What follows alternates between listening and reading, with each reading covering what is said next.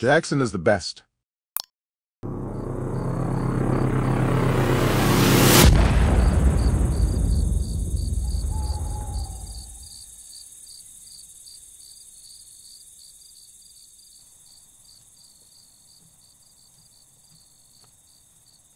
Yeah.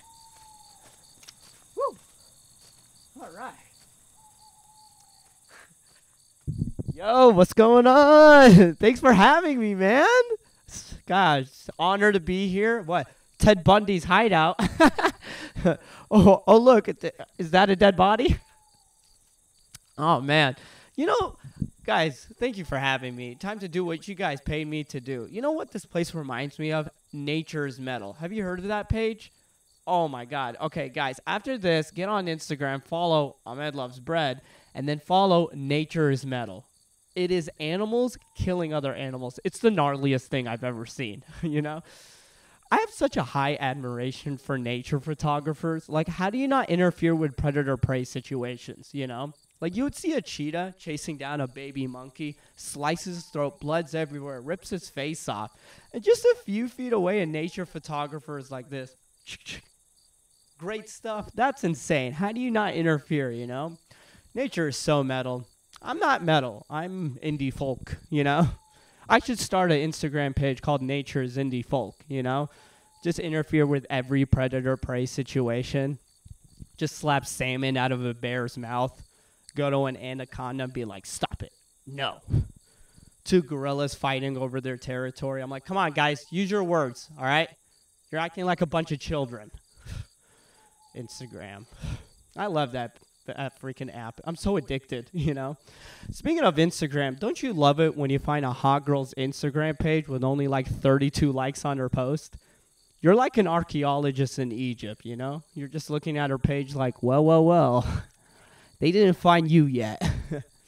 You don't just shoot a DM in her page. You know she's going to see it. You fucking slam dunk a DM in her page.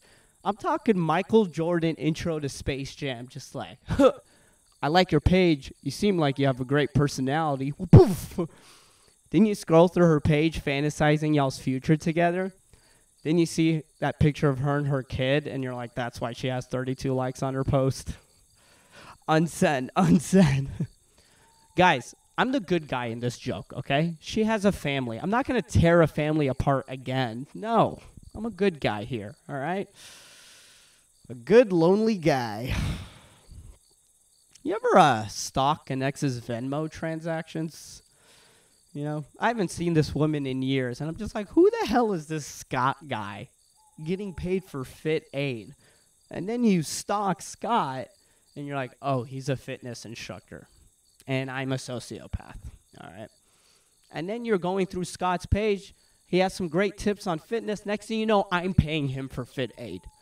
Scott 1, Ahmed 0. You ever been so high and lonely you Googled marriage proposal rejection videos? You're just alone in the middle of the night, kind of like now, staring at your phone like, oh my God, he paid for this to happen. I don't know if you've ever seen these videos. She doesn't just say no. She says no and does the most dramatic run ever, you know? She's just like, no, I can't. And you're just yelling at the guy through your phone like, dude, go after her. She's slow. Fight for your love. This is why she said no in the first place. I'm going to die alone. I'm not suicidal, but if someone were to put a gun to my head, I wouldn't beg that hard for my life, you know? Please don't shoot. Oh, you don't have any bullets? Oh, no. Here, take mine. You know? Or like, you know, a murderer might come and attack me right now, any moment, you know? I did hear something behind me, so if there's a moment where I would be murdered, it would be now. Okay, all right. I'm not even murdered quality right here, okay? I would be a great victim. That's all I'm saying. Okay, all right. Well, Thank you for having me, though. I still had a great time. Would love to be booked again. Follow me on Instagram, Ahmed Loves Bread. Thank you guys so much. I'm going to put the mic back here.